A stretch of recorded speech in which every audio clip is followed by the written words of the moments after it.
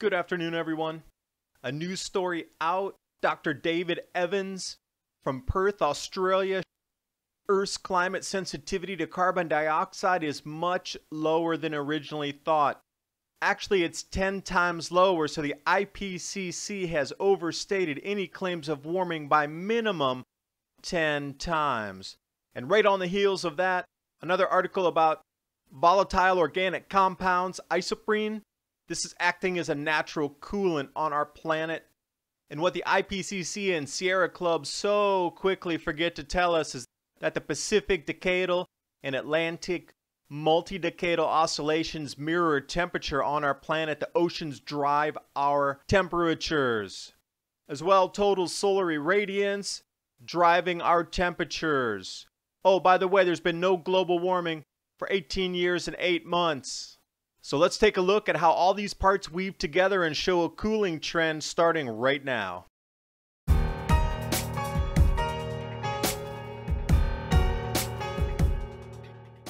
The article in reference here, Perth electrical engineers' discovery will change climate change debate. It comes out swinging right in your face with new mathematical models. Dr. David Evans clearly states that the IPCC has overestimated global warming by as much as 10 times, and that the Earth's climate sensitivity to carbon dioxide is much, much lower than we thought. And then the article goes on to state that it's about a fifth or a tenth of what the IPCC says. So when we start to take a look at some of these forward projections overlaid with the baseline of what's really occurring on the ground right now, the observed temperatures, you can see clearly that they're in that range, 1.77 C compared to 0.26. That's a little over 5 times. And this is from 2006 forward. The observed is 1/100th of a degree, but the projected is 170 times higher than the observed. The newest temperatures coming out from RSS show no global warming this month either.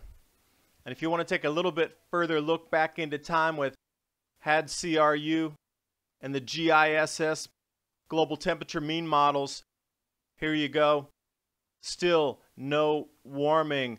Those temperatures are lower than what they were in 1998.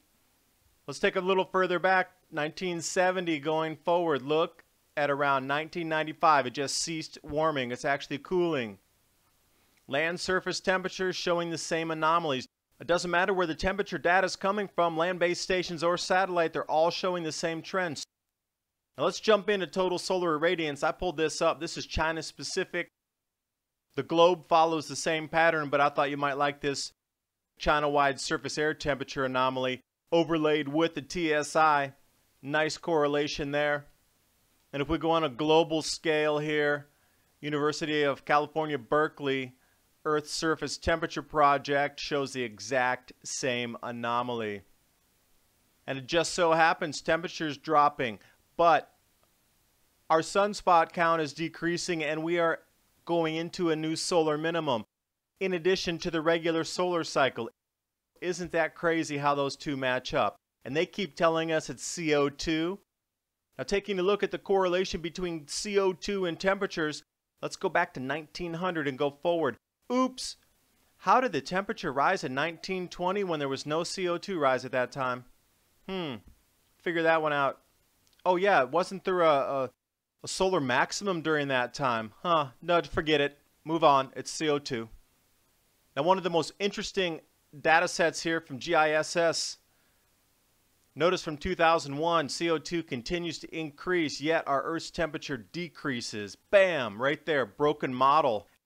Add on top of this, new research about volatile organic compounds. Originally, they thought that these were organism-based isoprene releases from biological sources only, yet just yesterday they found out that sunlight striking the surface of the ocean, the film on top of the ocean, can release the same VOCs. This triggers cooling. And when we look back literally 2,000 years in time, notice in the green bars from the oxygen 18 isotope showing how temperatures warmed significantly quickly in natural cycles, again and again and again. From the Minoan warm period, the Roman warm period, the medieval warm period, and our leveled period now. Funny how they never mention these three previous warm periods. I don't think the Romans were driving SUVs or flying airplanes. The Minoans, I know for sure, were not flying airplanes. And when we get right back into it, the major driver on our planet, number 2 in the back seat behind the sun, would definitely be our oceans. So when we take a look at the Pacific decadal and Atlantic multidecadal oscillation, actually they drive temperature, and temperature tracks what the oceans do. But this is never mentioned either. Now when we start to take a look and break it into parts back to 1850, you know there's a variable cycle. It's cool, it's warm, it's cool, it's warm. But every time it goes warm, the temperature on the planet rises. And inversely, it cools. And you know what the data is showing, at least on the AMO as well as the PDO, and once both of these oceans turn cool, specifically triggered by La Nina in the Pacific, our entire planet's going to cool rapidly. 2017, 2018. Take a look at the cycles. It's occurred before. It's going to occur again. This is just a cycle. Thanks for watching. Hope you got something out of the video. Please remember to subscribe to my channel, Adapt 2030, and pass this information on so we can all be more well informed about the true drivers of climate on our Earth.